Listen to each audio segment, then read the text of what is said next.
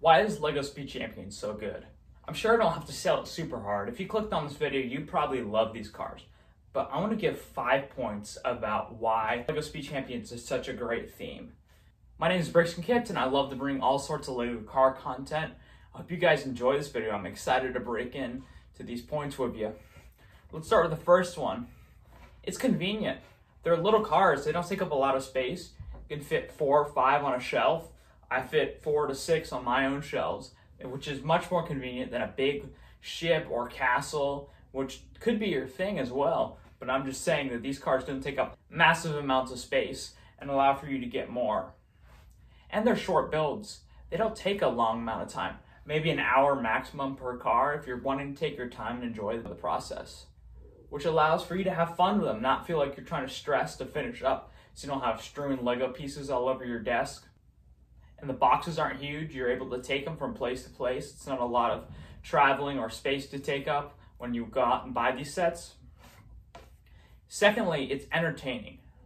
These cars are colorful, they're not repetitive, and they're exciting. I picked kind of a exciting selection here to sit next to, but when you have a yellow AMG and you walk into someone's room or someone's office and they have that, it's going to catch your eye amongst a pretty bland and colorless world we live in to this point, which allows for a lot of fun with these Lego cars. And they're not repetitive, even though they're 250 pieces, 300 pieces.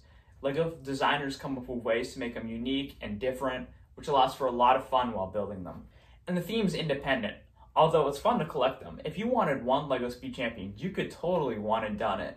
And you don't feel the need to have to get more. I mean, a race is 2 cars, so maybe 2 is something you'd like to do. But whereas if you get like a Star Wars set or a Knight set, you need more enemies and bad guys to fight. Whereas you could simply roll it with 1 car and enjoy it. It's also cheap. You're not selling an arm and a leg to buy this theme. Which is a problem with Lego sets today, is they have a large price tag attached to collecting a significant amount of them. When a Lego Speed Champions wave is 4 to 6 cars and maybe $150 top, which is not bad considering the value and how much fun and time you get out of them. It's a couple thousand pieces if you add them all up together. And finally, point number 5, it's collectible. You just want to line these things up. My favorite Speed Champions is the last one I built. And having so many different variants of cars and so much we haven't touched yet in the theme allows for Lego just to keep creating them for us to want to add them to our collection.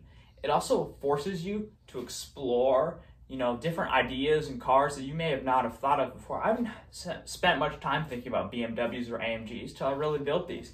Oftentimes we're distracted by cooler cars like Ford GTs and McLaren Soluses that are wild and captivate the mind.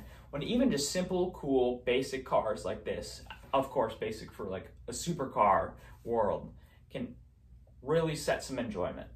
And so these are 5 reasons why I think this Lego theme is so good. And I hope you agree with them. If you have any more points to add, let me know in the comments below. I love hearing your guys' opinions. I'm hoping to produce more talking head videos like this. I think it's fun to do. It's a little more personal. If you want more, check out the one right after this.